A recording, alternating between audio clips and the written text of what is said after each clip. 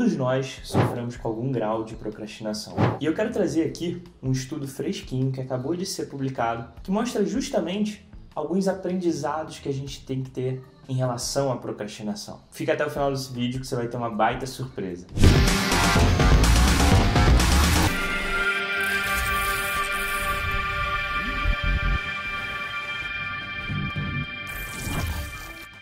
E bom, esse estudo que acabou de ser publicado, o desenho dele foi o seguinte: ele comparou estudos de ressonância do cérebro de pessoas que têm dificuldade, que se queixam em relação à procrastinação, e o cérebro de pessoas que são produtivas, que têm mais resultados. Os resultados e os achados desse estudo são incríveis.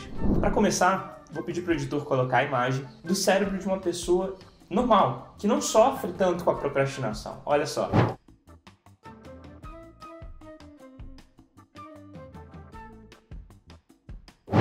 Gente, é claro que isso aqui é uma brincadeira, tá? Inclusive esse vídeo é inspirado no Tim Uber, que fez um post no blog dele justamente sobre esse assunto. Agora vamos comparar o cérebro de uma pessoa procrastinadora.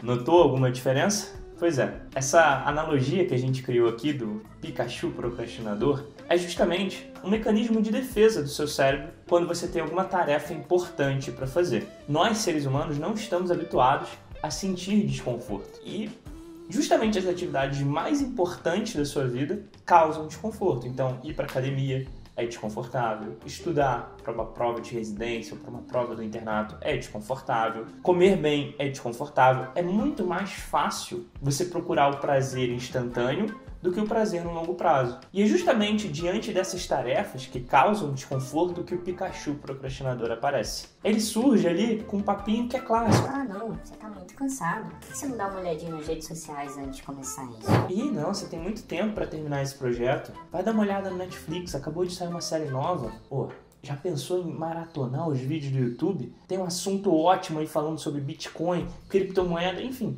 O Pikachu procrastinador sempre aparece nas horas que você mais precisa de ação, de execução. E o grande problema é que a pessoa que costuma procrastinar mais que os demais, ela é consciente disso. Você sabe que você deveria estar fazendo outra coisa ao invés daquilo. Mas quase que como um alcoólatra, por mais que você saiba que a bebida faz mal, que você precisa parar, você não consegue. Você está naquele ciclo ali que você precisa procurar uma gratificação instantânea, em que você precisa de prazer naquele momento, mesmo sabendo que esse prazer naquele momento vai se tornar um prejuízo no longo prazo. E por isso o procrastinador sofre tanto. Só que existe um antídoto, uma coisa que o Pikachu procrastinador tem muito medo e desaparece na hora que vê. É o chamado Senhor Prazo.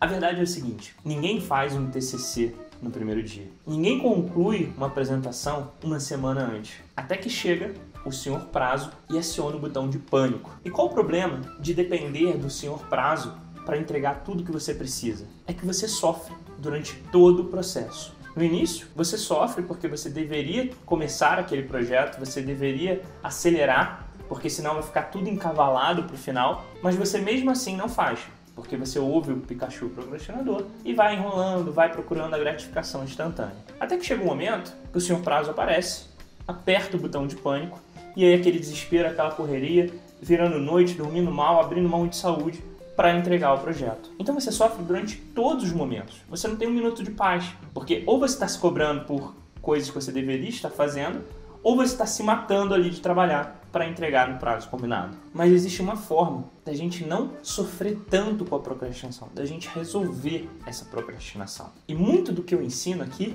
é justamente o que a gente ensina no programa de mentoria para residência. Inclusive, se você pretende prestar prova de residência, seja esse ano ou ano que vem, eu vou deixar o link aqui do programa para você conhecer mais, ver se é uma coisa que faz sentido para você, que a gente trabalha tanto com essa parte de preparação mental para as provas de residência, como toda a parte estratégica com a nossa plataforma de estudos. Então, vou deixar o link aqui na descrição para você dar uma olhada se você pretende fazer prova de residência. Mas continuando, a melhor forma da gente combater a procrastinação é emulando um pouco dos princípios que a gente aprendeu aqui nesse vídeo. Há quanto tempo que você quer iniciar um novo hobby? Faz quantas semanas que você prometeu ter consistência em atividade física? Nas suas metas de ano novo, você não colocou que você ia estudar mais, que você ia ter mais consistência nos estudos, que você ia comer melhor, que você ia parar de comer besteira? E qual o grande desafio desses objetivos? O grande desafio é que eles não têm prazo. Você não tem uma urgência para parar de comer besteira. Você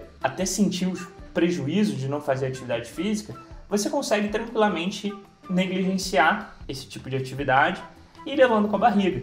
Prova de residência, por exemplo, é muito tentador você começar a trabalhar, ganhar dinheiro e deixar isso para lá. Afinal, a prova de residência tem todo ano. Então, qual o problema aqui? O problema é que o senhor prazo não aparece se são atividades que não têm um prazo definido. E são justamente essas atividades, esses objetivos mais abstratos, que são os mais importantes da carreira. A coisa mais importante da sua vida não é passar numa prova, não é fazer uma apresentação, não é concluir o seu TCC. As coisas mais importantes da sua vida são a sua saúde, a sua família, o seu trabalho, a sua carreira. E esses objetivos, eles não têm um deadline. E aí você tende a procrastinar dia após dia. E eu falei aqui, propositalmente, que a gente não tem um prazo, mas é porque a gente negligencia esse prazo todos os dias. E esse é o prazo mais importante de todos. Esse prazo é a nossa vida. O nosso tempo é finito aqui na Terra. E como a gente vai perdendo migalhas desse tempo, dia após dia, a gente costuma não perceber. A gente costuma deixar isso de lado. E uma das melhores coisas que eu já vi para ilustrar o quão importante é o nosso tempo é esse quadro aqui, que eu vou colocar na tela. Olha só que genial essa ideia. Eu vi num site americano que fala sobre o estoicismo. E aí, cada quadradinho que você vai pintando é referente a uma semana. Não sei se você já parou para pensar, mas uma pessoa que vive em média seus 80 anos, isso equivale a 4.160 semanas. Logo, esse quadro, conforme você vai preenchendo, você vai vendo que ele vai esgotando essas semanas. E cada semana importa. Cada dia importa. Esse é o maior prazo que a gente tem e o maior projeto que a gente tem. A nossa vida. E dentro desse projeto maior, é importante a gente criar os subprojetos. Então vamos dividir os seus objetivos em grandes áreas, como saúde, família, trabalho, carreira, estudo e outras coisas que você queira desenvolver. E para cada subprojeto, vamos fragmentar em passos menores, e menores, e menores.